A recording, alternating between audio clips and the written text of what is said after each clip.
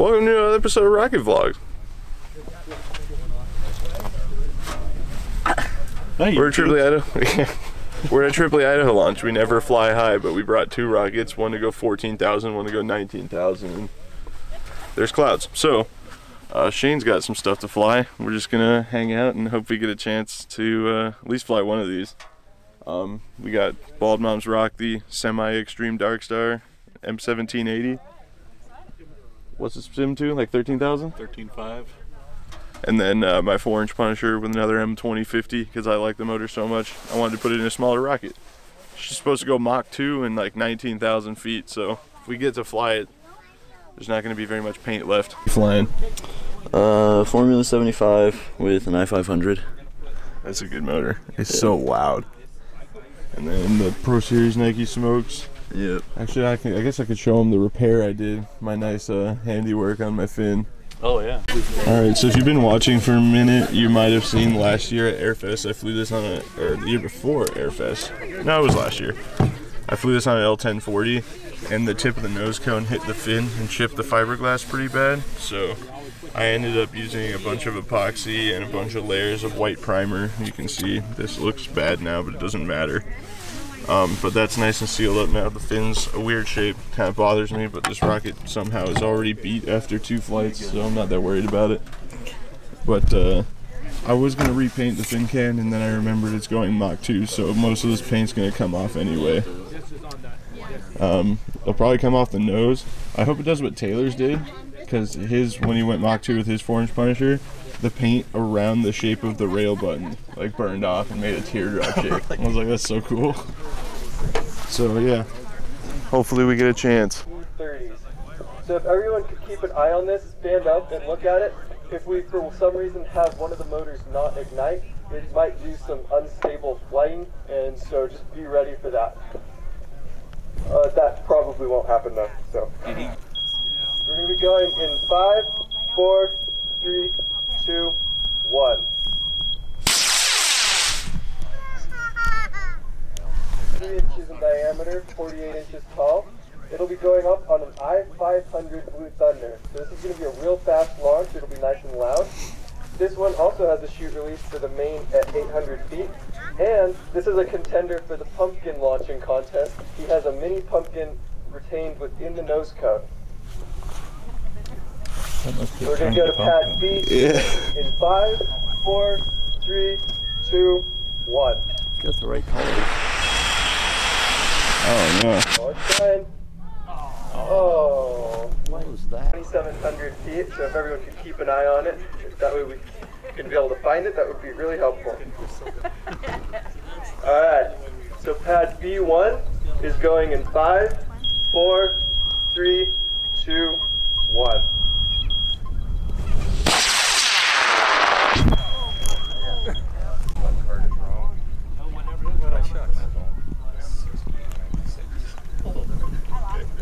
Alright, now we're going to move over to pad B2 where Rex Merritt has his Scott Binder Thor, 4 inches in diameter, 7 feet tall, going up on an Aerotech J415 white.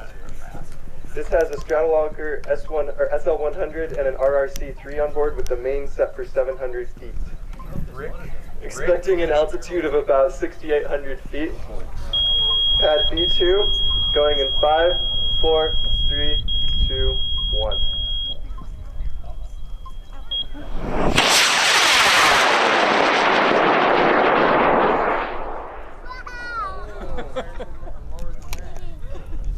Inches tall, going on an E23.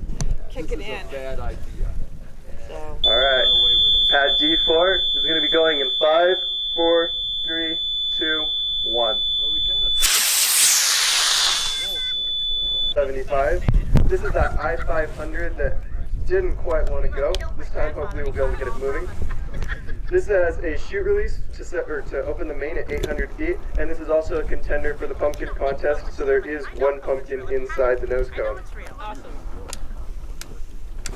Alright, we're going to go out to... A lot of dead people. Are you on B2? Yeah. 5, 4, 3, 2, 1. Wow. Ryan and Braden Carlson's Bald Mom's Rock. It's a Wildman Extreme Darkstar, 4 inches in diameter, 8 feet tall, going on an Aerotech M1750 New Thunder. They're expecting about 13,500 feet. Wow. And pad C1 will be going in 5, 4, 3, 2, 1.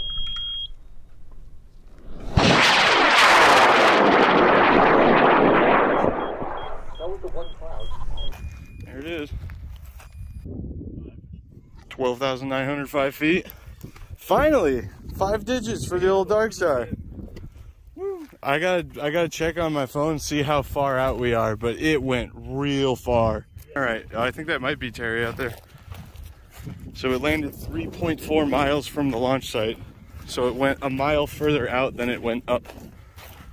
That was not the intent. 56.3 inches tall, going up on an Aerotech H219 Blue Thunder.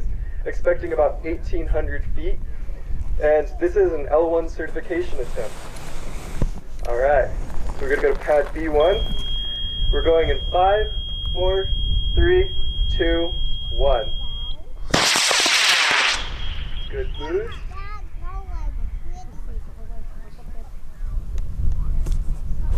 And we'll parachute.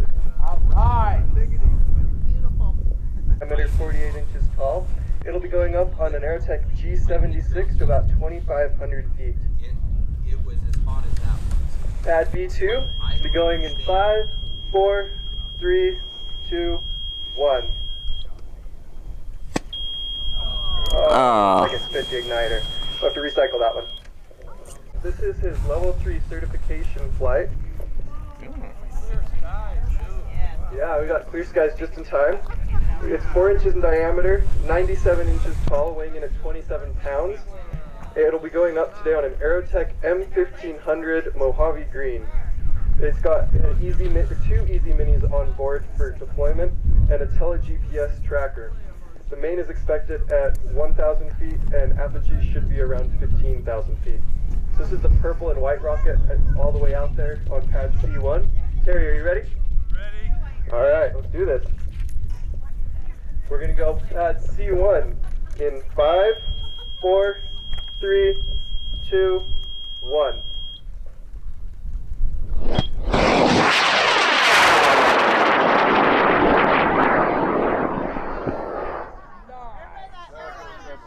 Straight in the clear. Pad B1 going in 5, 4, 3, 2, 1.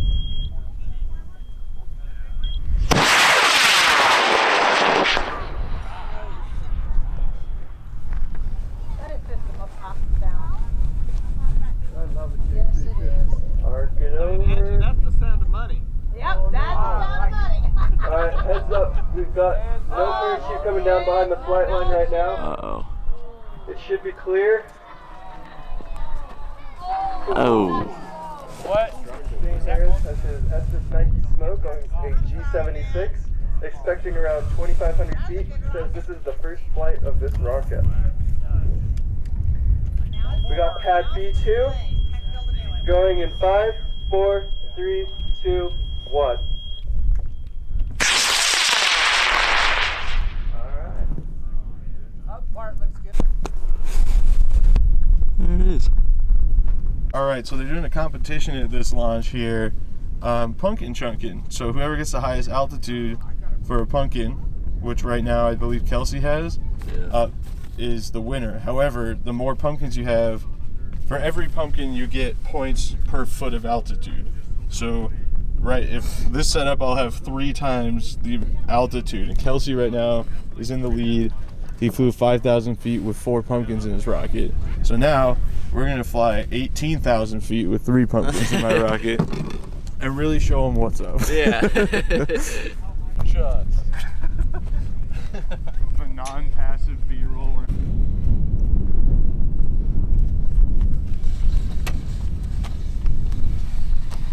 It's just a little harder on the paint.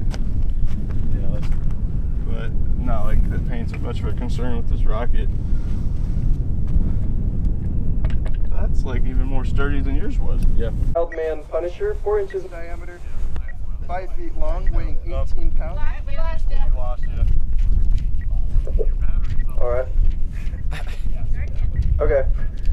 C1, Braden Carlson has his Wildman Ghost Rider, 4 inches in diameter, 5 feet long, weighs 18 pounds, and is going on an M2050, which is a Propellant X. On board, there are 3 pumpkins, so this is a contender for the pumpkin launching contest. And he's expecting about 19,000 feet with the main set for 1,000. And I believe you said this is hopefully going to be your first mock 2 flight? Yeah. Alright. Hopefully the ugly paint comes off. Alright, so this is going to be a good fly, everybody. It's going to be fast, and it's going to go high. Alright.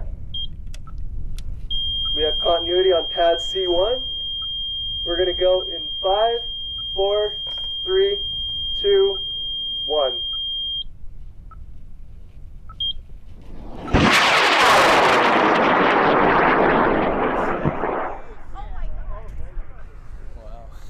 Ever so slightly coning, but beautiful descent.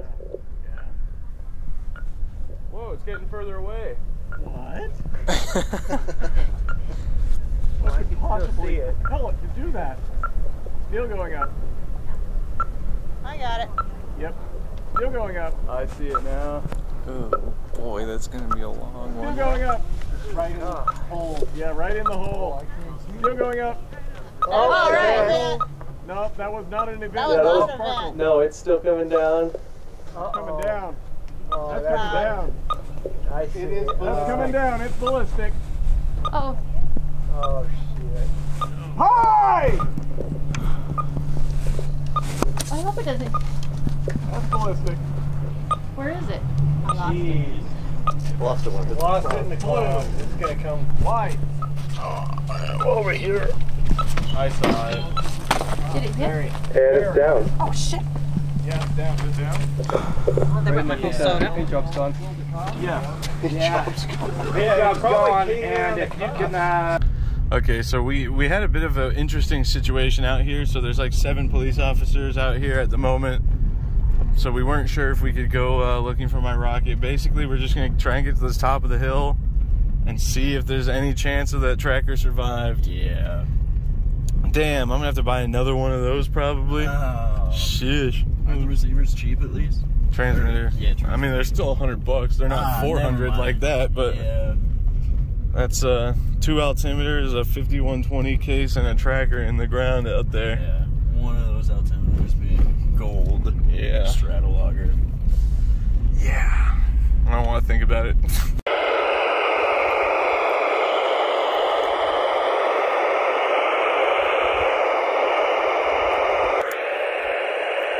Well, guys, that's rocket number 2 gone. That one hurt a little bit more because I had the club case in there, so I'll be buying Tripoli Idaho a new 75-5120 case. I don't expect you guys to pay for my mistakes, but now's a great time for me to plug the merch at rocketvlogs.com or the Patreon at patreon.com/rocketvlogs. Probably gonna take a break from the high altitude stuff for a little bit. But we got some cool projects and stuff coming up, so we're gonna go back to the flight line. Bald Mom's rock flew though, that was cool. First time it finally broke over 10. So that's cool. Yeah, it is.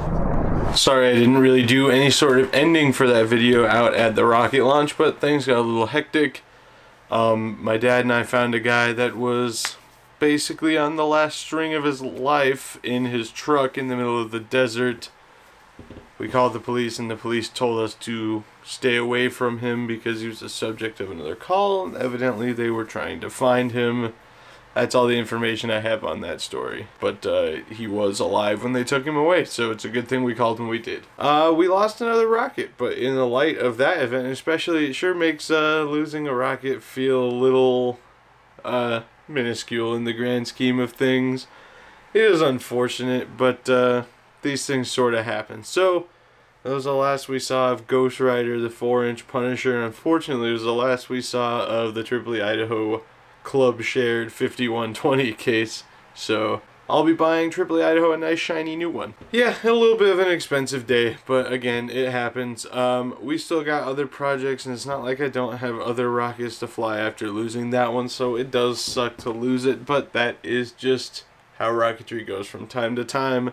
Anyway, thank you guys very much for watching. We're getting very close to 10,000 subscribers, and I actually might have, even by this time, cracked 1 million views on the fails compilation video, which is the first video I've ever had hit 1 million views before. So I want to thank you guys all for your support, and thank you all for watching. If you're not subscribed, please do hit the subscribe button. It's absolutely free, and it'll alert you every time I upload a video, especially if you hit the little bell thing too. I know it's all the typical YouTube stuff to be saying at the end. If you hit the like button, it actually helps out a lot more than you could possibly know. So hit the like button, subscribe. I'll be going down to Tripoli, Vegas this coming weekend, and I won't be flying anything, but we're finishing painting the iris, so you'll be seeing that video beforehand.